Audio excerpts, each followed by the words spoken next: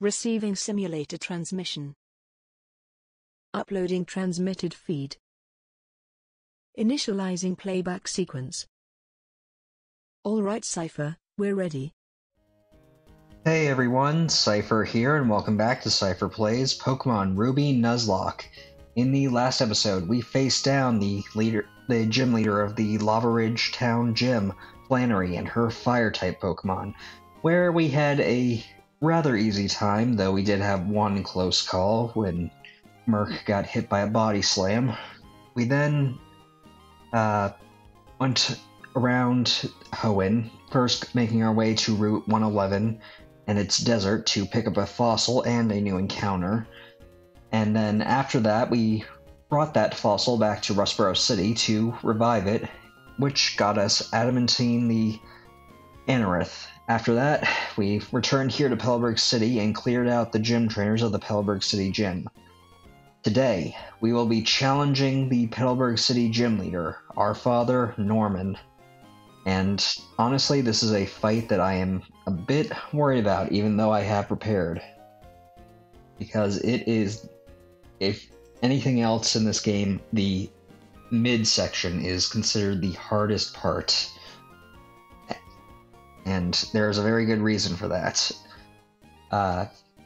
This gym leader in particular, while he only has 3 Pokemon in this game, they are Pokemon with pretty much beyond legendary stats. As such, I have been putting in a lot of work training up and thinking about who I wanted to bring in, and I have a team that I believe can get me victory in this run.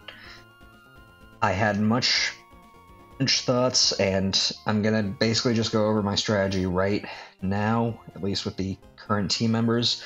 As you can clearly see, I've changed around my team quite a bit, both from the sidebar, or when we loaded in, and as you're seeing now. I have 2 Pokemon with Guts in Cujo and Lombardi, who are already pre-burned, and you might be wondering why I have Forest here at such low HP.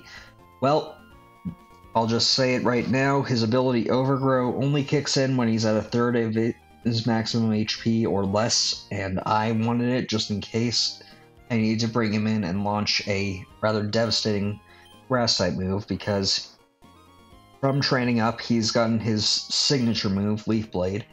In the base game, this would be 70 power and have a high critical hit ratio.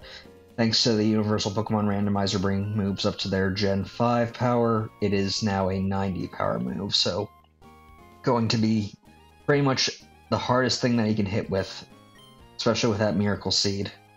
I also brought in Adamantine, who I've said before is a Nuzlocke, well, I guess the greatest boon to any Nuzlocke because of her ability Battle Armor.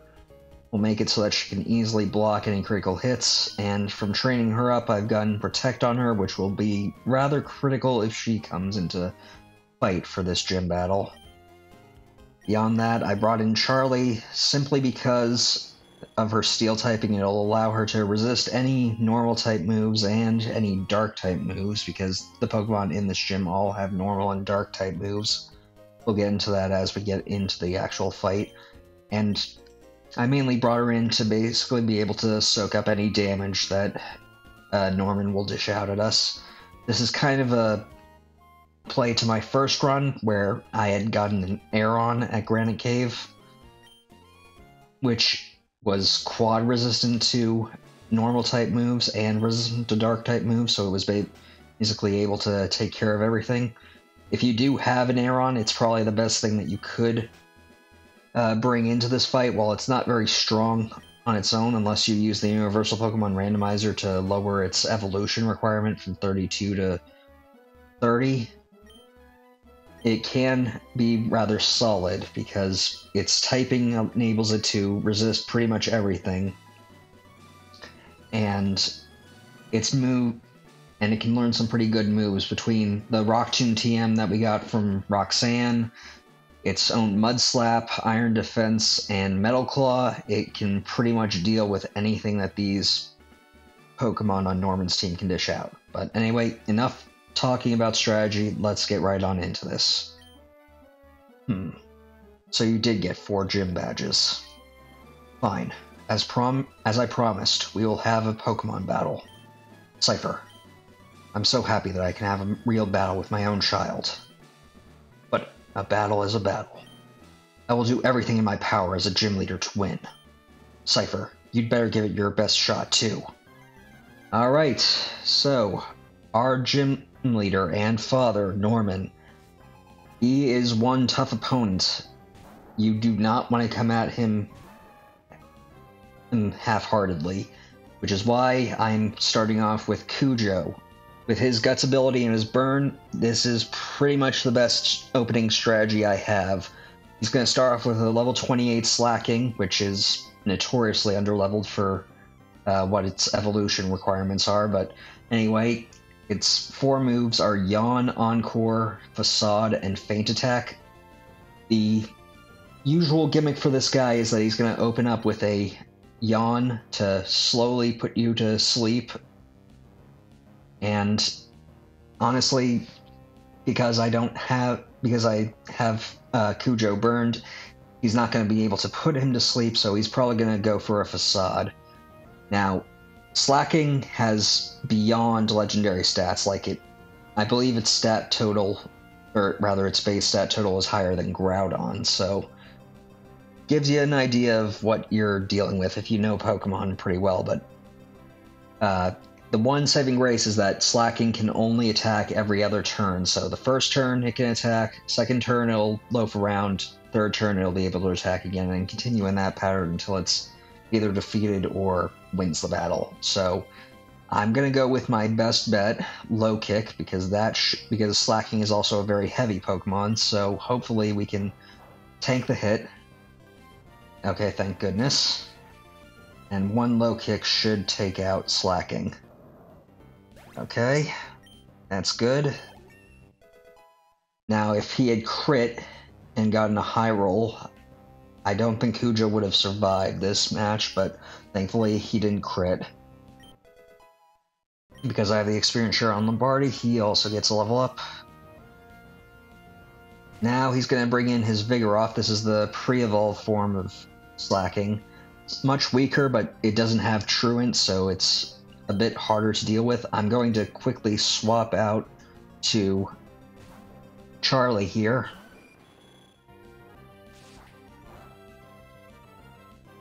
Because this thing likes to use Slash, its other moves are Encore, Yawn, and Feint Attack. Or actually, I don't think it has Yawn, I think it has Facade and Feint Attack, but it's a pretty devastating Pokemon to deal with. I'm gonna quickly go over to my items and use Super Potion. Actually, let's use a Soda Pop, that'll fully heal Cujo. And we're basically just gonna have Charlie deal with this, and man, it's getting pretty lucky with those crits. Let's use Agility, just to get us a bit faster.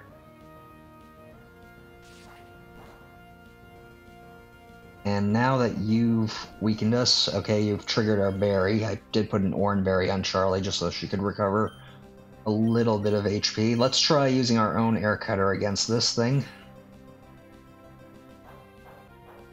Okay, no dice.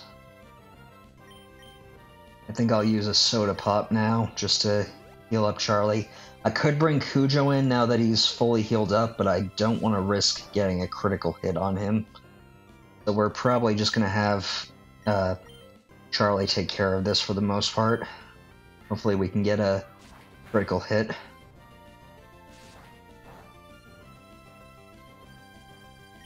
And I think I'll actually just use another Agility. I know that I'm already faster than this Slacking, but...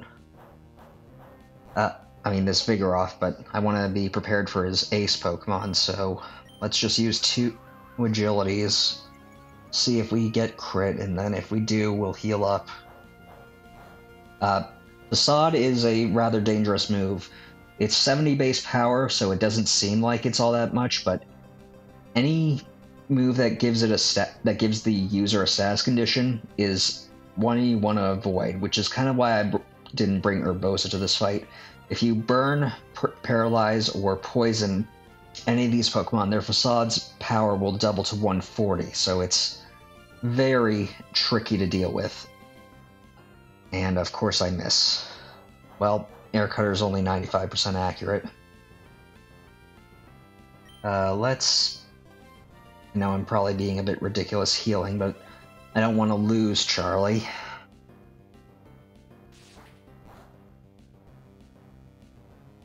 Okay, let's try another Air Cutter.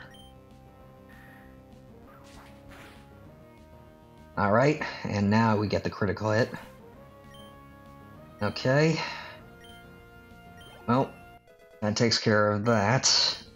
Which just oh, and we're learning Steel Wing. Okay, that's actually a pretty good timing. Let's replace that Peck attack. Because now we can possibly raise our defense with it, although it's only a 10% chance. And his final Pokemon is another Slacking. This one is much stronger. I believe it has the moves Focus Punch, Facade, Feint Attack, and Slack Off. So Slack Off will be able to heal it. Feint Attack will never miss, but it is a Dark type move and goes off of his lesser special attack. Facade, as I've stated, is a powerful normal type move, especially if the user is suffering from a status condition. And then Focus Punch is a 150 power fighting type move that takes 2 turns to go off, but you can't be hit during it. So I want to make sure that I actually hit, so let's use Swift this turn. And I probably should have not allowed... I probably shouldn't have had Charlie speed up now that I think about it, because if we go first and he uses Focus Punch, then he won't get his focus broken from us hitting him. So I'm gonna actually switch to Adamantine, because now we're not in any danger of any critical hits, and we can just try and slow him down. And I probably should have gone for Scratch there. Oh well. Okay, at least we hit with Rock Tomb, so we're pretty solid now. Now, Adamantine can't really do much damage just because she's rather weak, but we can try and slow this Slacking down as best we can with Rock Tomb. And maybe get a crit, I don't know. Every other turn, Slacking will loaf around, and then we can use Protect to guard against... Oh shoot, I probably shouldn't have done that. Well, here's hoping that that hit. Okay. Thank goodness. Okay. Well, now that he's loafing around, we'll just use another Rock Tomb. Maybe we can slow him down some more.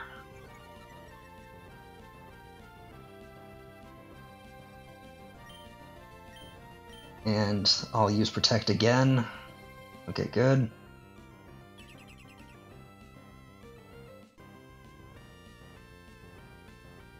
So yeah, if you have Protect, it pretty much neutralizes the threat of the final Slacking, but if you don't, it can be a bit harrowing. And I think we're just about done. He'll probably use a Hyper Potion. I think he has at least 2 of them, so let's try going for a Metal Claw. This will have a 10% chance of raising our attack if we hit, so it's probably the best move we could go for right now. Okay, now let's just use another Rock Tomb. I believe the healing turn uses up his attacking turn, so he'll be loafing this time. And now let's try a Protect. Okay, good. A little slower than the first Slacking, but with how much power this stronger Slacking is packing, I don't want to risk possibly getting hit by it. And we dropped its speed a lot of stages, so now we can, I think, Protect, dodge that Focus Punch,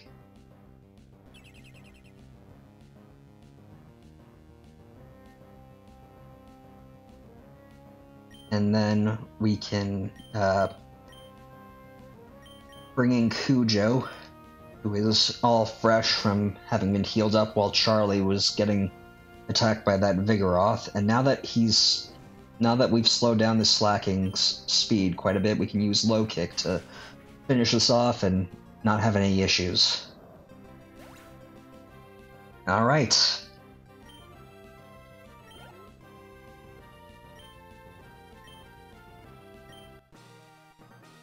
Player defeated leader Norman. I can't believe it. Seipher. I lost to Seipher? But rules are rules. Here, take this. Seipher got 3,100 for winning. Seipher received the balance badge from Dad. Okay, we don't even get leader Norman. Whatever. I guess it makes more sense. With that badge, the defense of all your Pokemon will increase. Pokemon that know the HM move Surf will be able to travel over water. This is my gift to you, Seipher. I'm sure you can use it correctly. Obtain the TM42. That is Facade, and it is the key to making Lombardy a force to be reckoned with. TM42 contains Facade. It doubles the power of moves if the Pokemon is poisoned, paralyzed, or burned. It might be able to turn a bad situation into an advantage. Or it can turn a Pokemon with Guts, like Lombardy, who is also Normal type, into a real powerhouse, because Guts boost, instead of a burned Swallow gets its attack boosted by 50% from Guts. Facade doubles from 70 power to 140 power. And if you give it a Silk Scarf, that gets an additional 10% bonus, plus the same type attack bonus, so it hits like a truck. It's honestly stronger than Return at that point. This is the gym leader. I can't express how upset I am. But as a father, it makes me both happy and a little sad. It's odd. Oh yes. Wally's parents came calling earlier. They said that they had something they wanted to give you, Seipher. Well, I guess that just leaves... well, I guess that takes care of the main event for this, but let's quickly go back in here. I didn't mean to leave right then. Let's talk to Dad, see what else he has to say. Seipher, you should go visit your mother every so often. I'm going to stay here and redouble my training.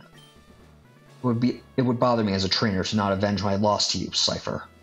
Alright, well, we'll definitely want to go check out Little Root Town, considering how close we are, but first things first, let's get out of the gym. And honestly, I think let's just, you know what, I'll worry about that TM. I'll probably teach that Facade TM to Lombardy off screen, but first let's go into the PC. We're going to quickly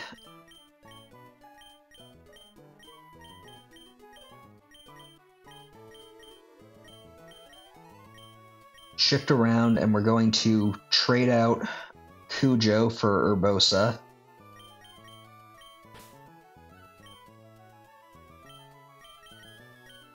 We're going to trade out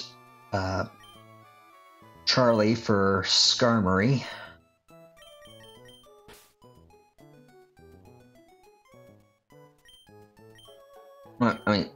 Trade out Charlie for Darude. And last but certainly not least, we're going to trade out Adamantine for Merc, but this is only temporary. I'm gonna be doing a bit of things before we get a move on. So let's quickly go over to the item slots, and we're going to use these rare candies because I have trained up Darude and Merc. We're going to start off by evolving Merc, because by getting him to level 30, he will evolve. Merc wants to learn Rap. I don't really care about Rap. What? Merc is evolving? Yep. Okay.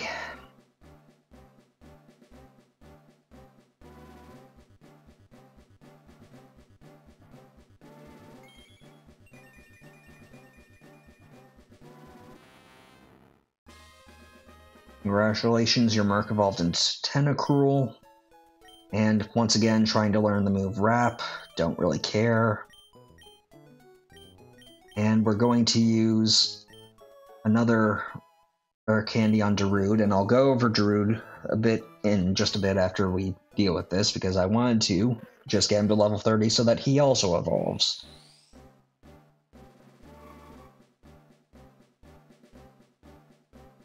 Going from a little Trapinch to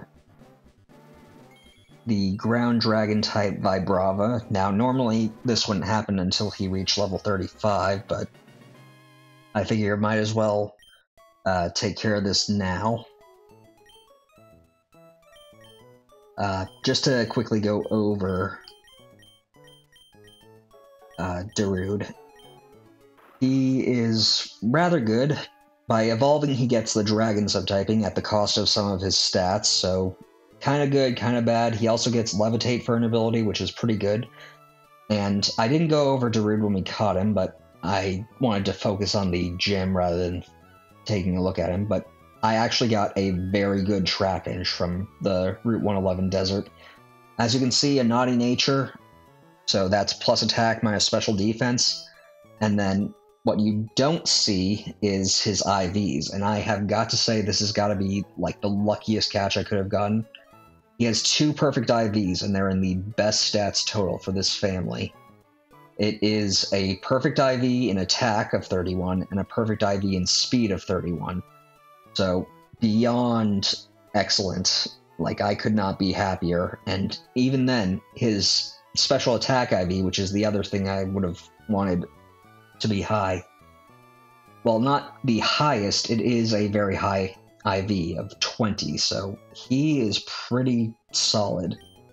I could not have gotten a better Trapinch if I tried, I don't think. Not without, I guess, messing with the RNG in some way, but you don't really do that. Anyway, let's just quickly oh yeah, I wanted to put a Merc back in the PC, so just give me a second.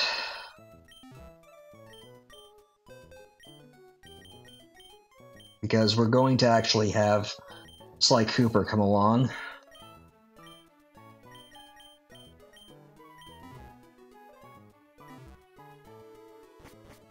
And first things first, I'm going to actually go into my key items, and we're going to register the old rod. And we're going to go over to this pond right here and try and reel up a Pokemon.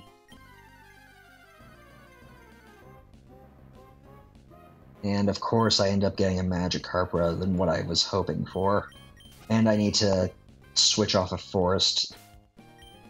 Let's quickly swap to Urbosa, who I also trained up to the current level, to the level cap for Norman, even though I didn't intend to use her for Norman. Okay, come on, let's hopefully get it this time. No. I'm mainly doing this because there's another Pokemon I want to catch on a later route, but we don't want to risk running into the Pokemon that we can get here. Come on.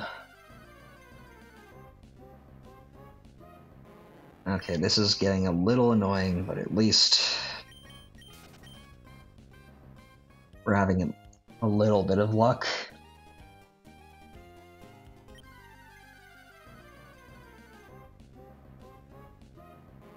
Okay, no. Alright, you know what? Let's see, one more try, and then, if not...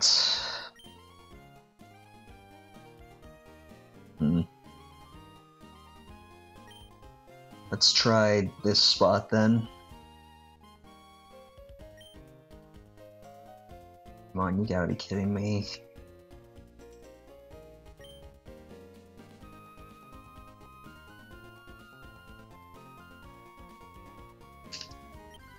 Okay. Okay, finally.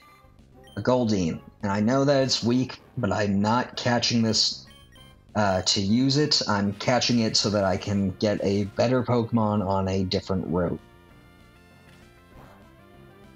And since we haven't caught anything here before, might as well get this out of the way here. So, just gonna paralyze it and throw an Ultra Ball at it.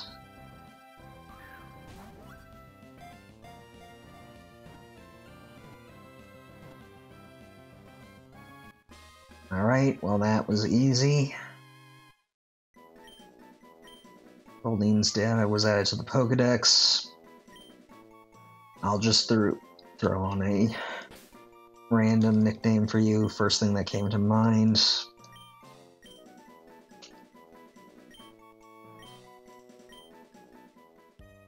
Laguna. Okay, with that, we're going to quickly deregister the Old Rod, register the Mach Bike once again, and we'll just quickly make our way back to Little Root Town just to go see our mom, since our dad decided to encourage us to do that.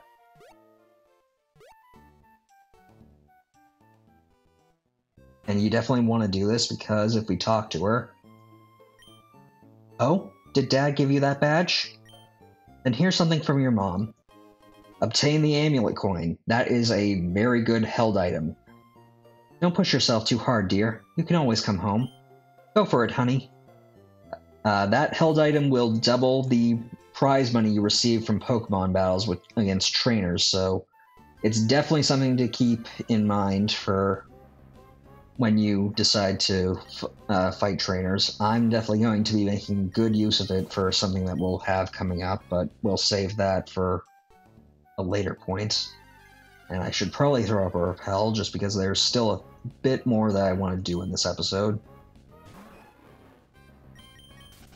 So let's quickly go to my items. Oh yeah, repels are going to be down here at the bottom. Just bought 10 of those off screen so that we could quickly make our way back.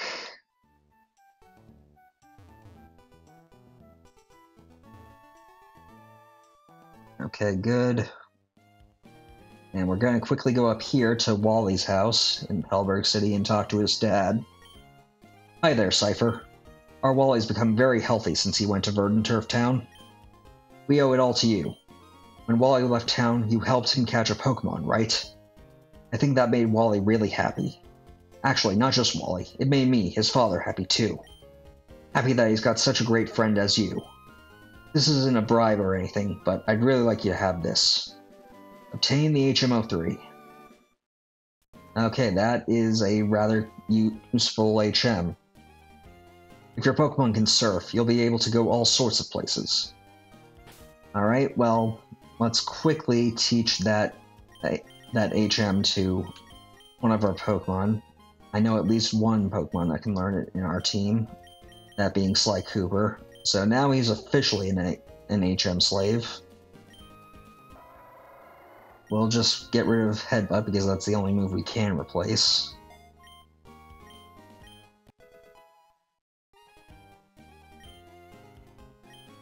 And now, let's see, we've been on for about 29 minutes, so let's just quickly bypass the tall grass.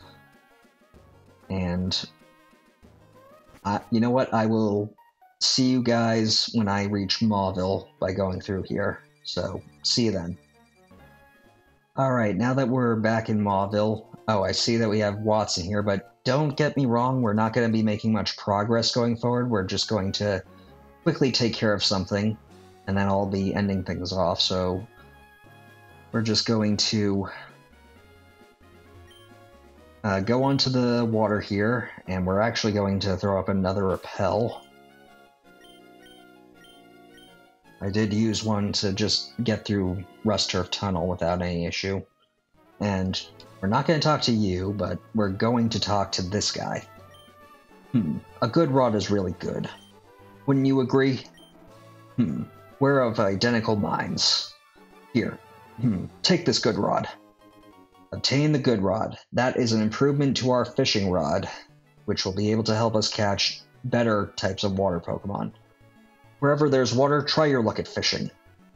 And that is the last thing that I want to do. I know we have Gabby and Ty right there, and we could progress further by heading east, but we're actually going to be going back to a bunch of different areas.